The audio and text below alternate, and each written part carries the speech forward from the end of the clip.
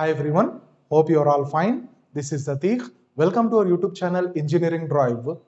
Multithreading is one of the most powerful feature of a Java programming language.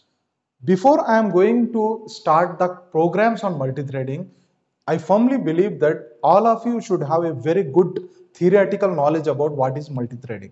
So in my today's session, I am going to discuss with all of you what is a thread and what is the meaning of multithreading and why it is very important in Java program. Dear students, first of all, multi means we know that multiple threading here. What is the meaning of thread first of all? In Java, in our Java program, a thread is a thread is a part of a program. Part of program. What is a thread? Thread is a part of a program. Now, what is multi-threading? Multi-threading refers to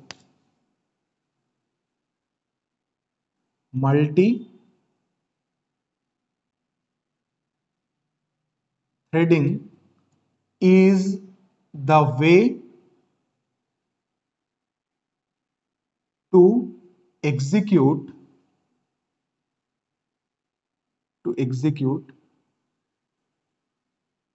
multiple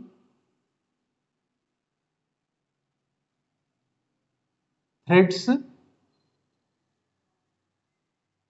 concurrently. So dear students, what is multithreading? First of all, let us take one Java program.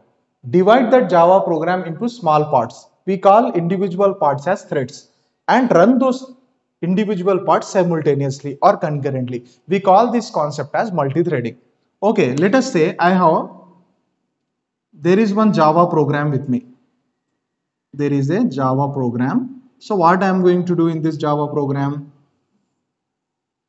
This is a Java program. So for this Java program, I will divide this Java program into some parts. First part thread 1, second part thread 2 and third part thread 3. And all these three parts, that is all these three threads, I am going to execute them simultaneously. We call this concept as multi-threading. Sir, what is the advantage of multi-threading? You people will get one doubt. Why we will use this multi-threading in Java, sir? By using the concept of multi-threading, we can control the execution of the entire Java program in parts, which is this feature is not available in earlier programming languages like C or even C++. By using multi-threading, we can divide the program not only into parts, but we can control those individual parts when they will execute, how long they are going to execute. Okay, when the thread is going to finish the execution, each and everything we can able to control by using the concept of multi-threading. Okay, in simple terminology, a thread is a smallest piece of a program. So when we are writing a Java program, we can define thread as a smallest piece of a program also. So we no matter depending on the complexity and length of the program, we can divide that program into individual units called threads and we can execute them concurrently. Now the major point, sir, theoretically we understood what is thread and what is a Java program and how we can divide those Java program into threads. We got a theoretical point of view, it is clear. What about practical, sir? Okay, when a thread can be created and how long a thread can be executed. So in my next session of video, I will be discussing about one topic, thread life cycle. What is the life cycle of a thread in a Java program? Then soon after, I am going to start how to create a thread and what are the different ways of creating a thread in Java program.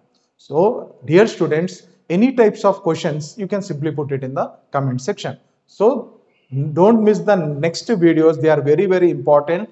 Once we get the practical knowledge of multi-threading, then surely we will think that this multi-threading is indeed a powerful feature of Java program and Java programming language. So with this, let me close my today's session of video. See you soon everybody. Take care. Allah Hafiz.